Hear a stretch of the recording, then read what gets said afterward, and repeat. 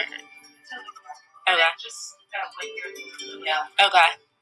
My name is Alexa Ann Watson, and I am the great-great-great-granddaughter of Frederick Douglass is my great-great-great-great-granddaughter of Frederick Douglass. I am the great-great-great-great-grandchild. I've been counting on my fingers since I was like 5. Whenever you're ready, here we go. This is the 4th of July.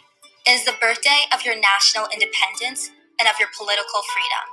Fellow citizens, I shall not presume to dwell at length on the associations that cluster about this day. The simple story of it is that 76 years ago, the people of this country were British subjects. Oppression makes a wise man mad. Your fathers were wise men, and if they did not go mad, they became restive under this treatment. With brave men, there's always a remedy for oppression. They succeeded, and today you reap the fruits of their success. The freedom gained is yours, and you, therefore, may properly celebrate this anniversary. Fellow citizens, pardon me. Allow me to ask, why am I called upon to speak here today? What have I, or those I represent, to do with your national independence? Are the great principles of political freedom and of natural justice embodied in that Declaration of Independence extended to us? I am not included within the pale of this glorious anniversary. Your high independence only reveals the immeasurable distance between us.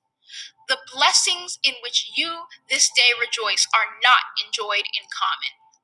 The rich inheritance of justice, liberty, prosperity, and independence bequeathed by your fathers is shared by you, not by me.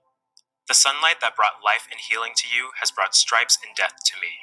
This 4th of July is yours, not mine. You may rejoice. I must mourn. Fellow citizens, above your national tumultuous joy, I hear the mournful wail of millions. At a time like this, scorching irony, not convincing argument is needed. Oh, had I the ability and could reach the nation's ear, I would today pour out a fiery stream of biting ridicule, blasting reproach, withering sarcasm, and stern rebuke. For it is not light that is needed, but fire. It is not the gentle shower, but thunder. We need the storm, the whirlwind, and the earthquake. The feeling of the nation must be quickened.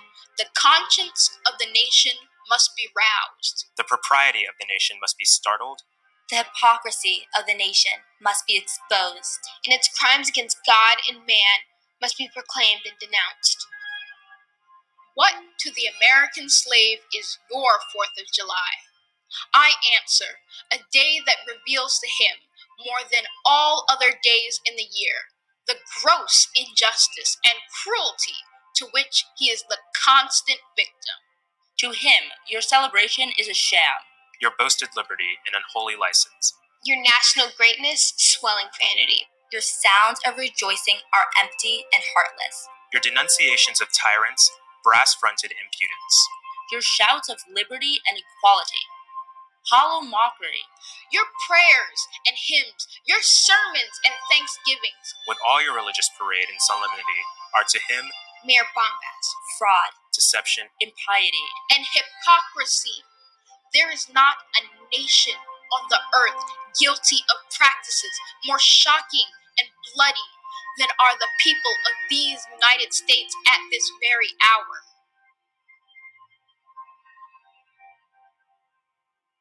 Allow me to say in conclusion, notwithstanding the dark picture I have this day presented of the state of the nation, I do not despair of this country.